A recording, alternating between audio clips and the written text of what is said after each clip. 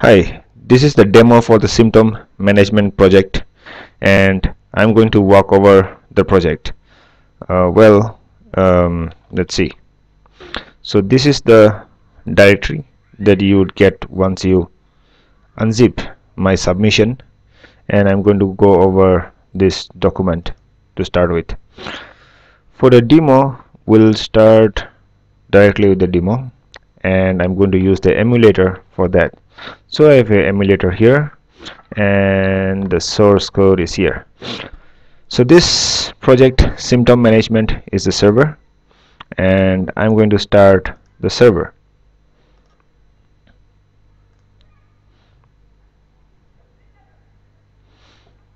While this starts, let's go back to the document, and I'd like to mention that in the demo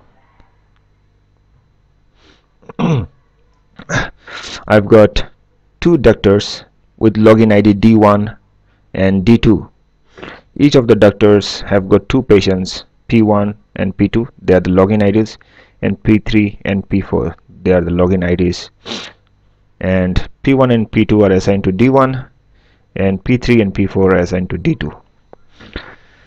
This assignment is done on the server side. Oops, let's see what's wrong here. Okay, it is already running, so I'm going to terminate and remove. I'm going to terminate this. I'm going to start up again. Let's say run as Java application. Okay, so on the server side, these users are created here. I use an in-memory database, and these two functions basically creates the patient and the doctor. Here you see initialize doctor, D1 and D2 are created and saved into the database, and the patients P1, P2, P3, P4 are created and saved into the database. P1 and P2 are assigned to D1 and D1, P3 and P4 are assigned to D2 and D2. We'll use this assumption and show the demonstration. After the server is started, to create these users, I use a unit test called setup that I will run, which will create these users. Okay, now we are all set to start our app. The app is here. This is the source code, so I'm going to start the app in my emulator. Let's see.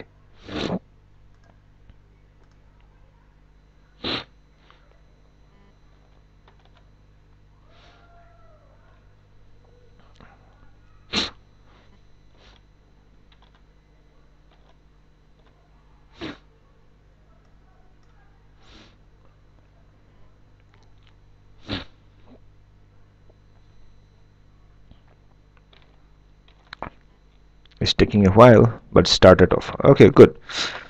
Now we'll log in as the doctor D1 with the password D1. This is the login screen. So as soon as we log in, we see the doctor can see his patients, and the doctor can search his patient. Let's see. Let's put S, and there you see it showed only one name. Let's put A. Of course, the letter A is present in both the patient's name, and let me put AN.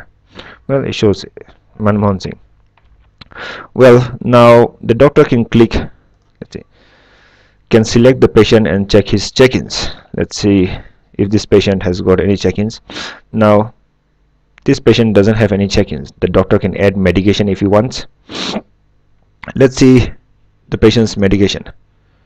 Well, the patient has got no medication, so let's add a medication for the patient. Okay, let's see. So I add one medication, and then I add another medicine.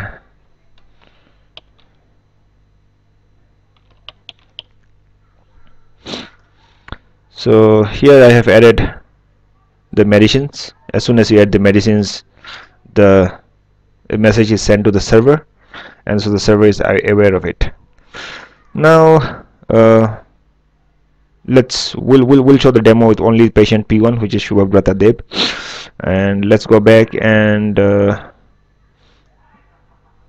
can add medication. Now let's get the patient login and see if he can check in, answer all the questions, and submit the check-in.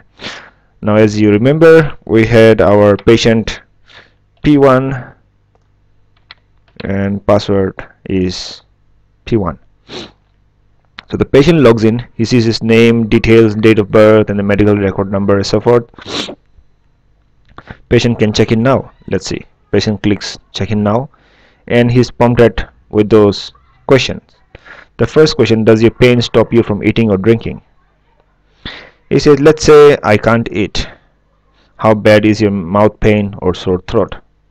Let's just say severe. Did you take your Lortab? If the patient says yes, then he's asked for the date and time. Let's put today's date. Done. And let's put time, which is right now. Done. For your oxytocin, let's say we say no. So the user is not prompted for the date and time. Now he can submit his check-in. Well, submitted successfully. Patient can submit as many check-ins he or she wants, right? So let's assume the patient checks in once again. Let's say the patient comes back after a while and decides to check in again. He says, let's say I see I can't eat, severe, and this time let's say no for both the cases.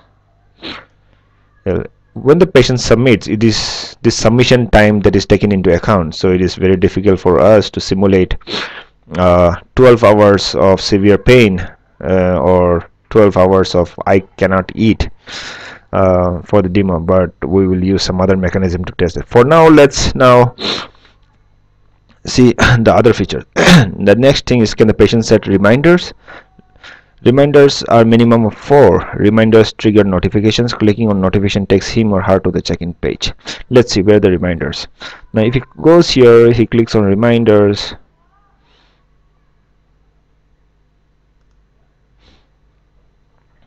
and as you can see, by default there are 4 reminders, 12 AM, 6 AM, 12 PM, 6 PM, and the remove buttons are all grayed out because there's a minimum of 4 reminders that the patient must acknowledge. So the patient can add one more reminder. Let's add one more reminder, and right now the time is 8:37 AM. Let me make it to 8:40 and say done, which is 3 minutes from now. And now as you see, the older reminders can be removed. So let's remove one of them. As soon as you remove, everything is grayed off. Now it's 8:40, right now the time is 8:37, so in 3 minutes from now we should see a notification coming up. So we'll be back. Okay, we are back at 8:40 and we can see the notification has just come. We can click on the notification pane and you can see check-in. Click to check in now. So the patient clicks here and it takes him to the check-in page. Now he can check in again now. Now if he clicks on check-in,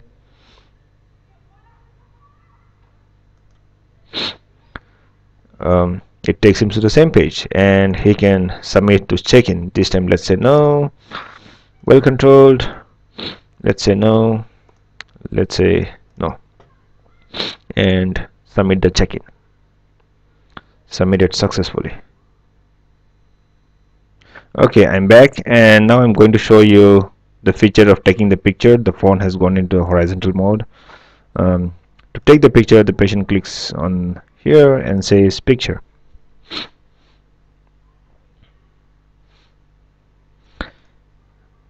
Okay, so we have taken the picture and you see the toast message saying the file was saved in a particular directory. So the picture is taken. Now let's go back and see how the doctor logs in and sees the patient's 3 or 4 check-ins that we just did. I'm going to make the phone into vertical mode and come back again because Control F12 just makes it worse. So I'll be back. Okay, we are back. Now we are going to log in as the doctor and see the patient's check-ins. So logging in as a doctor, and there were two patients. Remember, we logged in as P1, which was Shivabrata Dev. So we're going to click on this patient and see the patient has made 3 check-ins. These check-ins are the time when he made the check-ins. Let's take the first one, and here the patient's check-in details are shown. The patient has mouth pain severe, eating, drinking, I can't eat, oxytocin he skipped, and Lortab he took at this particular time. Let's look at the other check-ins, and if you remember, we said no to both the medication and the other check-in also. Okay, so now we have seen all the 3 check-ins. Now the doctor is supposed to get an alert if the patient experiences 12 hours of severe pain, and as I mentioned, it would take me 12 hours of time to show this, another 12 hours to show this, and another 16 hours to show this. So what I'm going to do is I'm going to run some unit tests on my server to simulate those scenarios. And let's go to the server, and I have a test called test 12 hours I can't eat. And what it does, it creates a medication for D1, for Dr. 1 and patient P1, assigns those medicines, adds the medication, and submits a check-in right now. After a while, the patient submits again with after now plus 8 hours. Again the patient submits again after now plus 13 hours. So cumulatively we have 12 hours of eating, drinking answer as to this is the parameter that says eating, drinking is, let's see, what does 2 mean. If I press F3, it says 0, 1, 2 I can't eat. So the patient is checking in 3 times at a particular time, 8 hours after that and 13 hours after that, saying that the patient cannot eat. So I'm going to run this unit test to simulate the scenario.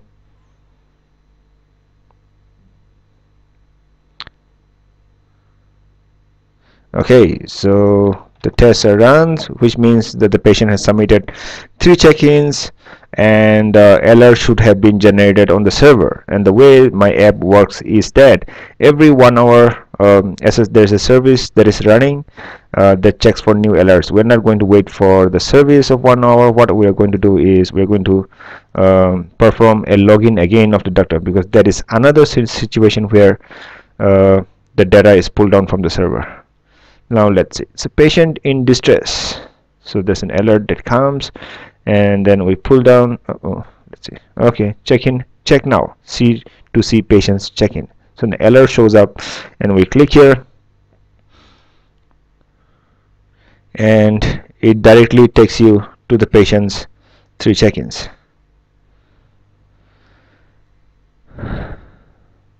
Well, pardon my slow PC. So here you see the 3 medications, one that is submitted in 904 on November 29, then at 5 p.m. and then at 10 p.m. So 9 in the morning to 10 in the evening, so which is more than 12 hours. And in all these times he said I can't eat, I can't eat, and I can't eat. And that's why we got the notification. Now if the doctor logs in again, let's see. So if the doctor logs in again, he does not see the notification, because the notification is doctor has already seen the notification. Now let's take the other scenario, which is 12 hours of severe pain. I think I showed you the 12 hours of I can't eat. Now I'm going to show you the 12 hours of severe pain. Let's see. So for that I have 12 hours of severe pain. Okay, here it is. Here again the same test, patient submits a check-in now, and then after a while, after 10 hours patient submits again, and after 13 hours patient submits again. This time it is mouth pain answers 2, 2 and 2. What are these? If we see mouth pain answers 0, 1, 2, severe, severe and severe. Okay, so I'm going to run this test. So I'm running this on behalf of the patient because I can't wait for 12 hours to demo this. Okay, let's see. Now that is done. Now let's log in as the doctor once again. Okay, patient in distress. Let's look at the notification, and it says check in now.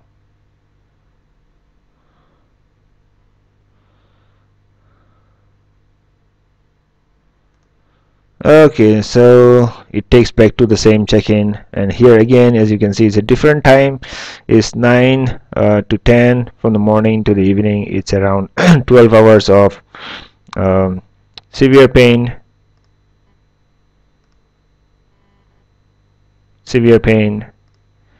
and severe pain. Okay, now let's log in again. I'm doing multiple logins just for the demo. Otherwise, there is a service running, as I mentioned, that is going to give you the notification after every 1 hour. It's going to check with the server if there are new notifications. Now let's simulate the 16 hours of moderate to severe pain. So here there's a now patient submits a check-in right now, and then patient submits a check-in after 10 hours, and then after 13 hours, and then after 17 hours. So cumulatively there's 16 hours of moderate to severe pain. So here you see mouth pain answers 1, mouth pain answers 2, mouth pain answers 2, and 1. So it is 1 1 2 1. Let's see what is 1 and what is 2. So 1 is moderate and then severe. So in a way the patient says I have moderate pain here, moderate pain, and then he says severe pain, and then again moderate pain. So cumulatively there's 16 hours of moderate pain, and we're going to run this test to simulate the patient 16 hours. Now in the meanwhile, let's wait for the test to run. Okay, now we log in as a doctor, and there comes the notification. So we pull down the notification, and this time I'm not going to click on the notification. I'm just going to leave it this way. Okay, so I'm going to re-log in again. Since the doctor has not viewed the notification is still marked as unread. It's still active, so the doctor should see the notification as he logs in again, and he still sees the notification. Check in now.